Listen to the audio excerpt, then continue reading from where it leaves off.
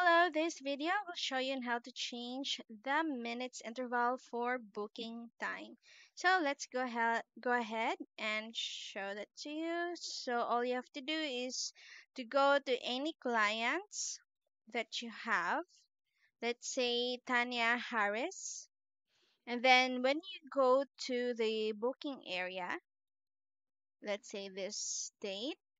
Now, what you want to change is to change this from 15-minute interval to every 5 minutes interval. So all you have to do is click on the gear and then you can change it to 5 minutes.